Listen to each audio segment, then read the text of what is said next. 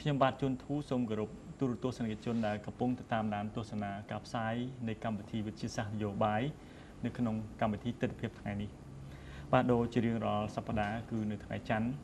បណ្ឌិតគួយធាវីនឹងឡើងមកបកស្រាយទាក់ទងទៅនឹងចំណេះវិជ្ជាផ្នែកវិទ្យាសាស្ត្រនយោបាយដែលពិភពលោកគេបានបង្ហាត់បង្រៀននៅក្នុងសាកលវិទ្យាល័យប៉ុន្តែដោយសារថ្ងៃនេះយើងបានលើកយកប្រធានបទថ្មីមួយទៀតដើម្បីយកមកពិភាក្សានៅក្នុងកម្មវិធីវិទ្យាសាស្ត្រនយោបាយហើយកន្លងមក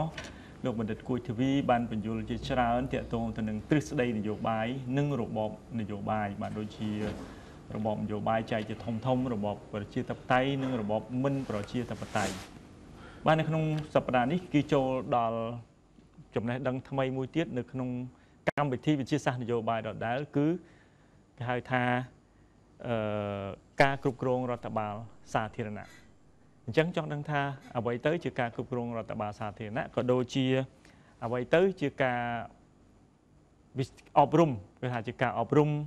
ប្រទេសមួយគឺក៏នៅក្នុងវិស័យបណ្ដោះបណ្ដាលមនុស្សនៅក្នុងប្រទេសមួយតើវាមានអត្ថន័យខ្លឹមសារដូចម្តេចនោះសូមជួបជាមួយបណ្ឌិតគួយធាវីដូចតទៅនេះបាទជំរាបសួរលោកបណ្ឌិតបាទលោកបណ្ឌិតអ្វីទៅដែលហៅថារដ្ឋបាលសាធារណៈបាទរដ្ឋបាល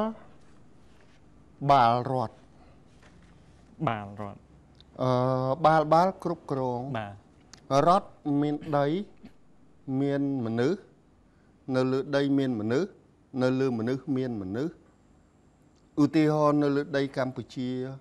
នឹងគឺជាដីបាទហើយនៅលើដីកម្ពុជានឹងមានមនុស្សបាទយើងដាក់ឈ្មោះថាកម្ពុជាបាទមនុស្សកម្ពុជាបាទហើយនៅលើមនុស្សមានមនុស្សមួយក្រុមទៀតរដ្ឋាភិបាលបាទដល់រដ្ឋបាលបាលរដ្ឋគ្រប់គ្រងរដ្ឋគឺគ្រប់គ្រងទាំងដីគ្រប់គ្រងទាំងមនុស្សប្រជាជនហើយអង្គដែលគ្រប់គ្រងនឹងគឺអង្គរដ្ឋាភិបាលបាទប៉ុន្តែនៅក្នុងវិទ្យាសាស្ត្ររដ្ឋបាលគឺជាទូទៅលើកមុនយើងចាប់ក្បាលរដ្ឋយើងហៅរដ្ឋាភិបាលបាទចាប់ក្បាលរដ្ឋយកមកនិយាយហើយ comparative government and politics ហើយបានមានមុខវិជ្ជាមួយទៀតក្នុងវិទ្យាសាស្ត្រនយោបាយគឺមុខវិជ្ជារដ្ឋបាលសាធារណៈហ្នឹងបើជាទូទៅរដ្ឋបាលសាធារណៈគឺគេរាប់ពីមន្ត្រីរាជការមន្ត្រីរាជការបើនៅស្រុកខ្មែររាប់ត្រឹមកោមអនុរដ្ឋលេខាធិការចុះក៏ប៉ុន្តែក្នុងវិទ្យាសាស្ត្ររដ្ឋបាលគេរៀនទាំងមូលគេរៀនទាំងគណៈរដ្ឋមន្ត្រីទាំងប្រមុខរដ្ឋទាំងនាយករដ្ឋមន្ត្រីទាំងគណៈរដ្ឋមន្ត្រីទាំងមន្ត្រីរាជការគ្រប់ក្រសួងបាទអង្គទាំងមូលហ្នឹងគេហៅថាអង្គរដ្ឋបាលសាធារណៈបាទប៉ុន្តែអ្នកវិទ្យាសាស្ត្រខ្លះគេបំបែករដ្ឋាភិបាលឬគណៈរដ្ឋមន្ត្រីផ្សេងទៅហើយបំបែកអង្គរដ្ឋបាលផ្សេងទៅអង្គរដ្ឋបាលរាប់ត្រឹមក្រមអនុរដ្ឋលេខាធិការចុះរហូតមកដល់ក្តាប់មន្ត្រីហើយក្រសួងទាំងអស់ចាប់គុំបញ្ចូលគ្នាហ្នឹងគេហៅថាអង្គរដ្ឋបាលហើយបាទហើយនេះត្រូវរៀនវិទ្យាសាស្ត្ររដ្ឋបាលឧទាហរណ៍បើយើងមានរដ្ឋាភិបាលព្រះប៉ុន្តែយើងមានរាជការប្រែតយើងនឹងបង្កើតរាជាណាចក្រប្រែតមួយតែបាទព្រះប្រែតនឹងមានន័យថាយ៉ាងដូចម្តេចទៅឧទាហរណ៍រដ្ឋាភិបាលគឺជាអង្គល្អហើយគឺគាត់អ្នកឆ្លាក់គម្រោងការរដ្ឋធំឆ្លាក់គម្រោងការដើម្បីជប់រដ្ឋអញ្ចឹងវាត្រូវការពួកក្បាលធំបាទពួកក្បាលធំរដ្ឋាភិបាលហ្នឹងគឺពួកក្បាលធំហើយបាទធំមនុស្សថាមនុស្សដែលមានគំនិតបញ្ញាធំជ្រៅទស្សនៈជ្រាលអញ្ចឹងទៅបាទអាហ្នឹងប៉ុន្តែគម្រោងការគាត់ទោះបីគាត់ជាមនុស្សបើតាមទេសនៈដើមគេថាអ្នកដែលកាន់រដ្ឋាភិបាលហ្នឹងមានមនុស្សធម្មតាទេសង្ឃួរកប់មេឃអញ្ចឹងដល់ពេលគាត់គម្រោងការល្អព្រះយកមកជប់ផែនដីមួយប៉ុន្តែគាត់មានអ្នកធ្វើណារាជការគាត់អ្នកធ្វើហើយជួបរាជការគាត់ប្រែតគឺថាអ្នកល្មិចល្មក់មិនក៏ចូលកាន់តំណែងធំបានដែរអញ្ចឹងអាគម្រោងការព្រះប៉ុន្តែរាជការប្រែតធ្វើឲ្យចាញ់ទម្លាក់អាគម្រោងល្អមកប៉ុន្តែអាគម្រោងហ្នឹងអ្នកធ្វើអត់កើតបាទអញ្ចឹងវាត្រូវការរាជការរដ្ឋាភិបាលព្រះហើយរាជការ ប្រាជ្ញ ប្រាជ្ញបាទ ប្រាជ្ញចង់និយាយយើងមិនគិតទៅដល់អ្នកប្រាជ្ញធំធំទេយើងគិតត្រឹមតែអ្នកចេះដឹង បាទ មានសញ្ញាបត្រធំធំអញ្ចឹងទៅ បាទ បញ្ញាបត្រអនុបណ្ឌិតអីចឹងណា បាទ បាទអញ្ចឹងឯងគេនៅក្នុងការចូលធ្វើរាជការគេសិលេចមនុស្ស14 15លាននាក់គឺជាពលរដ្ឋនៃអង្គរដ្ឋមួយហ្នឹងហើយគេរើសពលរដ្ឋនៅក្នុងអង្គរដ្ឋហ្នឹងយកទៅដាក់នៅក្នុងរាជការហ្នឹងហើយគឺពលរដ្ឋណាដែលចេះពូកែជាងគេ បាទ ហើយវាមានអីជាផុសតាងថាចេះគឺសញ្ញាបត្រហ្នឹងហើយ បាទ ប៉ុន្តែសញ្ញាបត្រខ្លះជាសញ្ញាបត្រទៅរួយព្រោះអ្នកចេះដឹងធំមួយចំនួនចេះខ្លាំងអត់សញ្ញាបត្រទេ បាទ គាត់អានសភៅ បាទ គង់ចេះកប់មេឃទេអត់សញ្ញាបត្រ អត់សញ្ញាបត្រទេ បាទខ្វាយអ្នកប្រាជ្ញដែលអត់សញ្ញាបត្រមកកណោ បាទ រហូតខ្លះឡើងកាន់រដ្ឋប្រមុខរដ្ឋទៀតអត់សញ្ញាបត្រតែគាត់ចេះកំពូល បាទអញ្ចឹងទំនាក់ទំនងខ្ញុំស្ដាប់ប្រសាសន៍លោកសាស្ត្រាចារ្យមកប្រើអញ្ចឹងទៅហាក់ដូចជារដ្ឋាភិបាលជាមួយរដ្ឋបាលសាធារណៈហ្នឹងហាក់ដូចជាដាច់ពីគ្នាដាច់គ្នាអញ្ចឹងតើមានទំនាក់ទំនងគ្នាយ៉ាងដូចម្ដេចបើដាច់ពីគ្នាអញ្ចឹងប្រៀបដូចកិច្ចការមនុស្សធម៌ពិតជាគ្មានព្រំដែននោះទេហើយគ្រោះមហន្តរាយក៏គ្មានព្រំដែននោះដែរដូច្នេះយើងត្រូវធ្វើសកម្មភាពព្រមគ្នានៅក្នុងក្របខ័ណ្ឌជាតិរបស់យើងនិងសហប្រតិបត្តិការអន្តរជាតិក្នុងភាពជាដៃគូនៅក្នុងឱកាសនេះខ្ញុំក៏អាចបញ្ជាក់ជូនជាសាធារណៈថារាជរដ្ឋាភិបាលកំពុងតែគិតគូរអំពីការសិក្សាជាកញ្ចប់ដើម្បីឆ្លើយតបជាមួយនឹងការប្រែប្រួលអាកាសធាតុអ្វីទៅដែលហៅថាការសិក្សាជាកញ្ចប់កន្លងទៅយើងបានដោះស្រាយសិក្សានិងដោះស្រាយតាមផ្នែកប៉ុន្តែនៅពេលខាងមុខនេះការងាររបស់យើងនៅមានលក្ខណៈធំទូលាយ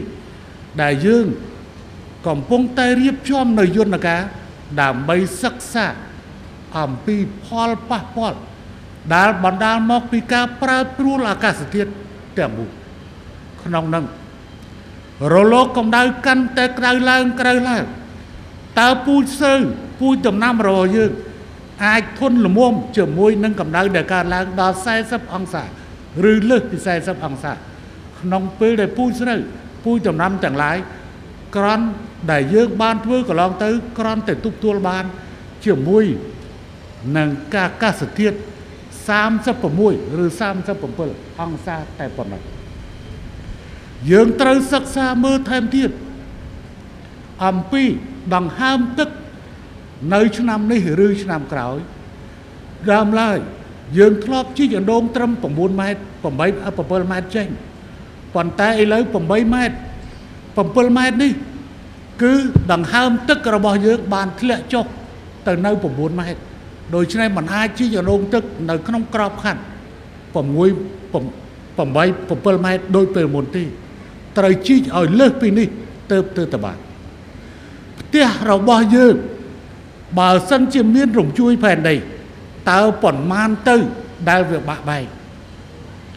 បើសិនជាខ្យល់ព្យុះខ្យល់កន្ទក់ឥឡូវក្រន់តែខ្យល់កន្ទក់មួយថ្ងៃអស់រាប់រយឲ្យបំបែកនយោបាយចេញពីរដ្ឋបាលសាធារណៈបាទហើយប្រព័ន្ធហ្នឹងគឺ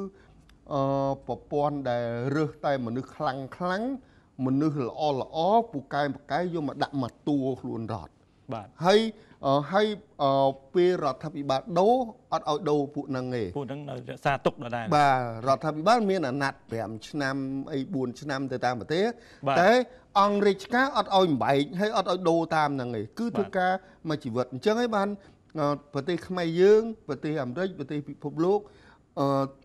គេធ្វើតាម Wilson គឺឃើញរាជការមានដូរតាមរដ្ឋាភិបាលណាឃើញកាន់រហូតរាជការឃើញបាទអញ្ចឹងរាជការនៅរហូតប៉ុន្តែចុះក្រៅពីប្រព័ន្ធគុណសម្បត្តិហ្នឹងតើគេអ្នកប្រាជ្ញគេរកឃើញថាមានប្រព័ន្ធអីខ្លះទេកន្លងមកនៅក្នុងរដ្ឋបាលសាធារណៈក្នុងលោកនេះ The spoil ហ្នឹងមានន័យយ៉ាងម៉េច The spoil ហ្នឹងបាទប្រព័ន្ធលួយមានន័យថាម៉េចប្រទេសណាក៏ធ្លាប់រងវិបត្តិកន្លងមកនៅក្នុងពិភពលោកពេញផែនដីតាំងពីកើតមនុស្សលោកមកហើយមកដល់ឥឡូវពេញផែនដីនៅតែប្រព័ន្ធរលួយពេញពិភពលោក តែប្រទេសផ្សេងមួយចំនួនគេខិតខំលុបអាប្រព័ន្ធនឹងចោល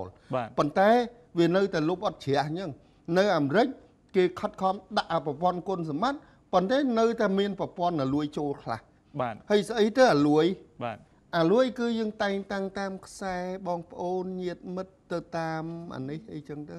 បាទអញ្ចឹងហើយហេតុអីគឺអញ្ចឹងពីព្រោះថាធម្មជាតិទេកើតជាមនុស្សអ្នកណាមិនស្រឡាញ់បងប្អូនឯងបាទអញ្ចឹងតែងតាំងអ្នកក្រៅនឹងមុខដូចម៉ែយើងអញ្ចឹងគេត្រូវតែងតាំងបងប្អូនគេធម្មជាតិទេបាទហើយតែងមនុស្សត្រូវការលុយបាទជួបបើតែងតាំងអត់លុយតែងតាំងរងាប់អីអញ្ចឹងបាទនិយាយពីប្រព័ន្ធគុណសម្បត្តិនិងប្រព័ន្ធស្ពយឬក៏ប្រព័ន្ធស្អុយរលួយនឹងបាទអញ្ចឹង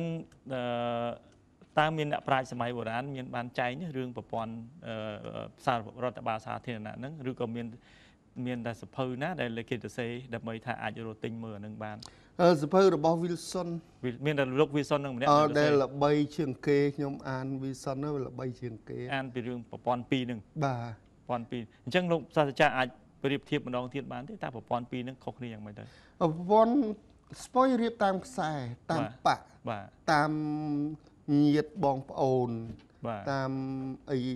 ចឹងណាបាទចឹងអត់គិតរឿងចេះទេបាទគេគិតរឿងមួយគឺស្មោះបាទគេបង្កើតប្រព័ន្ធដុំស្មោះមួយឧទាហរណ៍មករត់ដាក់ស្មោះមួយអង្គរត់ស្មោះទាំងអស់ចាប់គុំនេះដុំស្មោះមួយគ្រប់រត់បាទហើយរឿងចេះបានគេដាក់តាមក្រោយព្រោះគេគិតថាបើមករត់យើងបន្លាយចុះគ្រប់មកទូរត់ហើយស្មោះមកប្រទេសគុំនេះចាប់ស្មោះតលើទៅស្មោះលើដើម្បីបាទហើយបើសិនជាដាក់ទៅអត់ស្មោះអាគ្រឹះត្រូក្រោមនឹងមិនអាលុំលើអញ្ចឹងយើងមិនត្រូវគិតរឿងស្មោះបាទឥឡូវបើនិយាយពីរឿងស្មោះគឺដើម្បីឲ្យប្រព័ន្ធមួយវាស្ដាប់បញ្ជានៅលើបានចុះបើយើងដាក់ប្រព័ន្ធអត់ស្មោះអញ្ចឹងប្រទេសនឹងមិនមានវិបត្តិវិញអញ្ចឹងឥឡូវធ្វើម៉េចឲ្យមានគុណសម្បត្តិវិញចេះដូរមកប្រព័ន្ធគុណសម្បត្តិនេះធ្វើម៉េចទៅបាទដូរដាក់តាមសញ្ញាបត្រដាក់តាមអ្នកចេះដូចអញ្ចឹងបានរាជការយើងសប្ងៃយើងរើអ្នកចេះទៅហើយយើងបង្កើតក្រសួងសម្អាតគឺក្រសួងមុខងារសាធារណៈគឺត្រួតត្រាមើលអានេះខ្ញុំនិយាយទ្រឹស្ដីស្រុកខ្មែរធ្វើអញ្ចឹងខ្ញុំមិនដឹងទេណាបាទត្រង់ថាយើងបង្កើតក្រសួងសម្អាតមួយគឺសម្អាតអ្នកអត់ចេះហើយសម្អាតខ្សែសម្អាតបងប្អូនសម្អាតអីអញ្ចឹងណាបាទចឹងទៅវាបង្កើតនៅអង្គរាជការទាំងមូលនឹងល្អអញ្ចឹងយើងសួរថាធ្វើម៉េចឲ្យទៅប្រព័ន្ធគុណសម្បត្តិគឺយើងរើតាមសញ្ញាបត្ររើតាមចំណេះគុណសម្បត្តិចឹងតើមានប្រទេសណាខ្លះដែលកន្លងមកគេប្រើប្រព័ន្ធស្ពយឬក៏ប្រព័ន្ធស្អុយលួយហើយគេបានដូរមកប្រព័ន្ធគុណសម្បត្តិបានល្អមានប្រទេសណាខ្លះនៅក្នុងលោកលើលោកយើងនេះមានអាមេរិកកាណាដាញូហ្សេឡង់ស្វីសស៊ុយអែតអូស្ត្រាលីអាល្លឺម៉ង់ប្រាំងជប៉ុនកូរ៉េខាងត្បូងបេស៊ិកហូឡង់ដេនម៉ាកមានប៉ុន្មានប្រទេសហ្នឹងបាទឥណ្ឌាដែរឥណ្ឌាដូរប៉ុន្តែនៅតែដូរអត់ទាន់ស្អាតចឹងបាទនៅប្រទេសយើងក៏មានការប្រឹងប្រែងបង្កើតយកប្រព័ន្ធគុណសម្បត្តិដែរដោយសារយើងបង្កើតមុខងារសាធារណៈហើយយើងរើសដើម្បីសម្អាតហៅថាអ្នកចេះបាទហើយយើងរើសអ្នកចូលធ្វើការតាមសញ្ញាបត្រចឹងប្រទេសយើងក៏មានការប្រឹងប្រែងដែរត្រង់ថាស័ក្តិសិទ្ធិមិនស័ក្តិសិទ្ធិខ្ញុំមិននិយាយខ្ញុំមិនឃើញបាទនេះយើងនិយាយទៅតាមទ្រឹស្ដីហ្នឹងខ្ញុំនិយាយតែទ្រឹស្ដីឯងបាទហ្នឹងហើយបាទអរគុណសូមការញ៉ាត់សម្រាប់មួយផ្លេតសិនហើយនឹងជួបគ្នានៅក្នុងវគ្គទី2លោកសាស្ត្រាចារ្យបាទ